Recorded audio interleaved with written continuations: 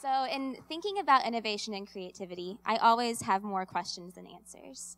And I can't even think about the concept of human progress without asking what if. We learn, adapt, and evolve together in this progress where we're always solving problems. But what if humans were unable to ask hypothetical questions at all? If critical thinking is what separates us from the rest of the animal kingdom, then how did we learn to push the limits? Did we see a rock rolling down a hill and say, what if I could take that concept and build my own tool to carry the things I need to survive with me? We evolved from monkey see, monkey do to innovators. This is my third year working with What If in some fashion, and I'm always surprised by the responses that we get. If you get it, you love it. But at the same time, we still get feedback from some people who are uncomfortable with these ideas. It's too speculative often, or they can't move forward without more certainty in what we're talking about. And so I want to talk about those people today. So I found two real barriers to thinking about the unknown: language and visual perception. So first, one of the most interesting stories I've heard was from this man named Phuc Tran in his TEDx talk. He is a tattoo artist and a grammar enthusiast, and he talked about language and how it deeply influences how he and his family think about reality and possibility. He grew up in Vietnam for a short period of his life, and they moved as refugees to America. In the process, there was a lot of commotion, and they had to travel by bus. And so they boarded the first bus on their way out. And in the commotion, he became really upset and started to cry. So his parents said, okay, we'll wait. They waited for the next bus. Just a few moments later, the first one was hit with artillery fire. And so growing up with this knowledge that just by chance his family survived and made it to America, he often wondered what would have happened had he had stayed on that bus and how the world would have been differently. And so what he realized eventually is that talking to his parents, they didn't understand this concept. He asked them how they felt about the what if, and they responded with confusion. He didn't know at the time, but he was using a little piece of grammar known as the subjunctive. And the subjunctive is pretty elusive to me still, even after weeks of talking to people about it. But what I do know is that it's a mood that we use in language. It expresses uncertainty about some things.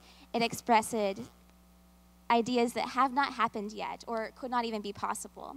And so it's used often in Spanish, hardly at all in English, and never in Vietnamese. And so he didn't realize that as he had grown up speaking English, his parents, they could feel these ideas. They could feel the fear that something could have happened to them, but they had no language to express this idea. And this was mind-blowing to me.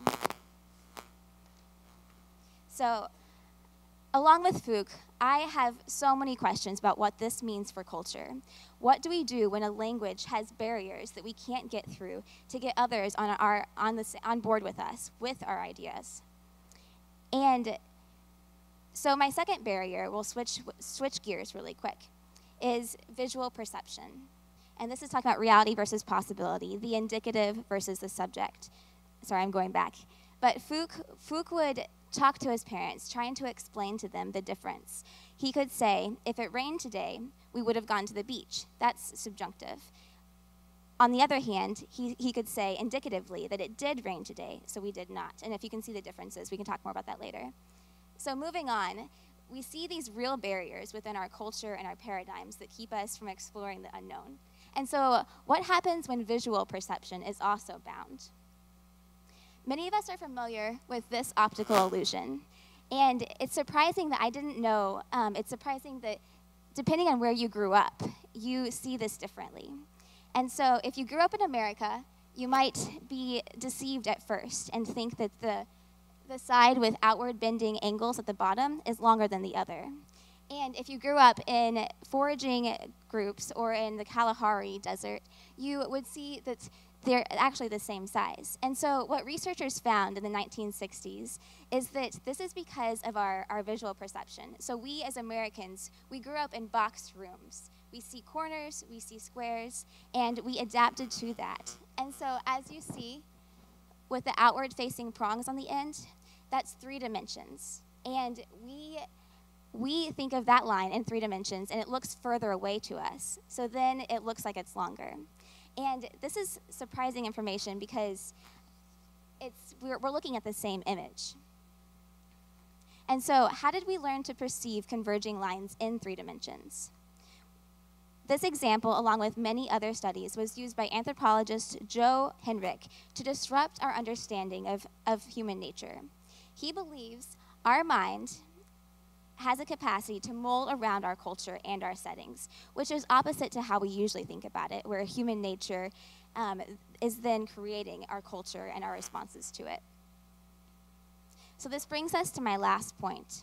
It's often easy to dismiss what-if questions that seem too optimistic, too hypothetical, because we have this distrust in each other, that we can theorize as much as we want. We can ask what if often, but if we don't trust each other because we are each inherently self-interested, then all of these systems are vulnerable to being taken over. And so, as community members here, as activists, as educators, we're charged with making the world better. So how do we do that when there are real barriers? And that's what I would like you to all think about today as we're talking to each other. What is happening in your brain that you are not aware of right now? And so if our quirky anthropology and our culture and our perception and our language and even our grammar can shape our minds in ways that we aren't aware of, then what if human nature isn't stagnant? And what if we are really able to cross these barriers together?